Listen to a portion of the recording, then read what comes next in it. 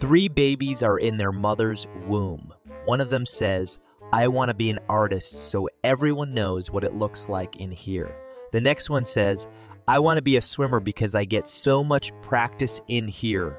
The last baby says, "I'm going to be a hunter because if that snake comes in here and pokes me again, I'm going to chop that thing in half." A patient says, "Doctor, can I get AIDS from a toilet seat?" The doctor replies, "Yes, but only by sitting down before the last guy gets up." One day, a man and woman were in their bedroom making love. All of a sudden, a bumblebee entered the bedroom window. As the lady parted her legs, the bee entered her vagina. The woman started screaming, "Oh my God, help me! There's a bee in my vagina."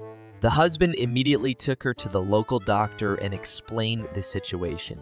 The doctor thought for a moment and said, "Tricky situation, but I have a solution to the problem if young sir would permit." The husband, being very concerned, agreed that the doctor could use whatever method to get the bee out of his wife's vagina. The doctor said, "Okay, what I'm going to do is rub some honey over the tip of my penis and insert it into your wife's vagina. When I feel the bee getting closer to the tip of my penis, I shall withdraw it, and the bee should hopefully follow my penis out of your wife's vagina." The husband nodded and gave his approval. The lady said, "Yes, whatever, just get on with it." So the doctor, after covering the tip of his penis with honey, entered the woman. After a few gentle strokes, the doctor said, "I don't think the bee has noticed the honey yet. Perhaps I should try further." The lady began to quiver with excitement, moaning aloud. The doctor, concentrating very hard, looked like he was enjoying himself. The husband became very annoyed and shouted, "Now wait a minute, what the hell do you think you're doing?" The doctor, still concentrating, replied, "Change of plan. I'm gonna drown the bastard."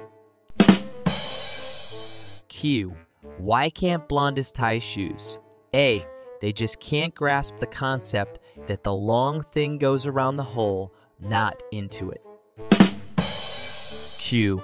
Why did cavemen drag their women by the hair? Because they found out by dragging them by their legs that their hole would fill up with mud. A super hot chick walks into her church and says to the priest, "Forgive me, Father, for I have sinned." The priest says, "Tell me, dear, what's on your mind?" "Well, Father, I am a sex addict, and lately I discovered that I like doing it with priests. I had sex with the one from the church, 2 blocks from here, the one 5 blocks from here, and also the one from the church nearby." The priest says, "It's okay, just pray 3 times a day for 1 week, and it will all be okay." As the girl tries to go out, the priest says, "Oh, and don't forget that I will always be here for you." A mother comes home from work to find that her kids are hiding behind the couch. She asks what's wrong, and the kids reply that Aunt Sally was in the house naked, so she goes to her bedroom to investigate, and she finds her husband lying on the bed, naked and sweaty. She asks, "What's going on?" He replies, "I'm having a heart attack." She says, "I'm going to call 911 while I'm really looking for my sister." She discovers the aunt in the bathroom closet in the nude and gives her a slap. "How dare you? My husband is having a heart attack and you're running around scaring the kids." A husband says to his wife, "I bet you can't tell me something that will make me both happy and sad at the same time."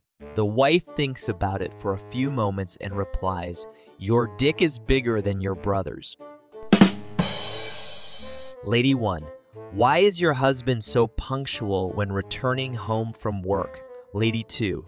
I made a simple rule. Sex will begin at 9 a.m. sharp, whether he is there or not. A sailor drops anchor in a port and heads into the nearest pub. Everyone in the pub is whispering and pointing at him because of his odd-shaped body. He has a very muscular body, but a very tiny head on his shoulders. As he orders his drink, he tells the bartender, "I'll explain. I get this in every port and town I visit. I caught a mermaid and she granted me 3 wishes if I would release her back into the sea. So I told her I wanted a yacht, and sure enough, she came through for me.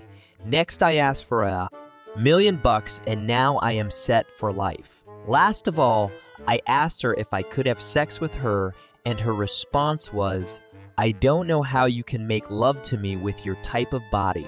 So I asked her, how about a little head? Q. Why do bunnies have soft sex?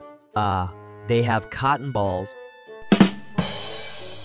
If Thanksgiving is your left leg and Christmas is your right leg, can I visit between the holidays? 2 homeless men are devising a plan to get free drinks at a bar. The first one has an idea. We'll buy a hot dog and stick it down your pants, walk into the bar, get our drinks, drink, and when the bartender asks for his money, you pull down your pants and I suck on the hot dog that you put down there.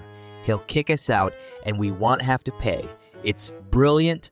The second man agrees, and they do this in the first bar where it works just as planned.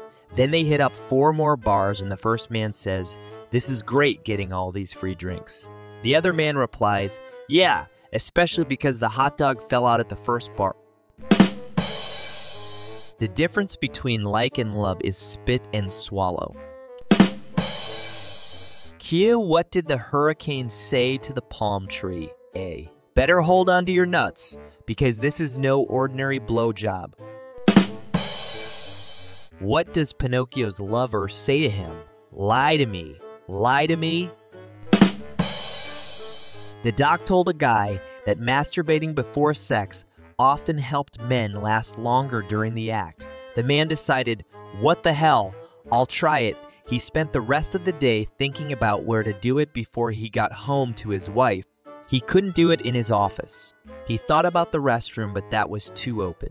He considered an alley, but figured that was too unsafe. Finally, he realized his solution. On his way home, he pulled his truck over on the side of the highway. He got out and crawled underneath as if he was examining the truck. Satisfied with the privacy, he undid his pants and started to play with his unit. He closed his eyes and thought of his lover. As he grew closer to the big finish, he felt a quick tug at the bottom of his pants. Not wanting to lose his mental fantasy or the orgasm, he kept his eyes shut and replied, "What?" he heard. "This is the police. What's going on down there?" The man replied, "I'm checking out the rear axle. It's busted." The cop replied, "Well, you might as well check your brakes too while you're down there because your truck rolled down the hill 5 minutes ago." Pedro lives in an orphanage. One day, Pedro is heading towards town with his hands clapped together when the padre who runs this orphanage asks Pedro, "What do you have in your hands and where are you going?" Pedro replies, "Father, I have horseflies and I am going to town to get horses." Sure enough, later, Pedro comes back with 2 beautiful Arabians. Next day, Pedro walks past the priest again with the same question. "Pedro, what do you have in your hand and where are you going?" Pedro replies once again, "Father, I have butter and I am going to town to get butterflies." Sure enough, Pedro returns with beautiful monarch butterflies. The very next day, Pedro is headed towards town once again when the priest asks the same question. "Pedro, what do you have in your hands and where are you going?"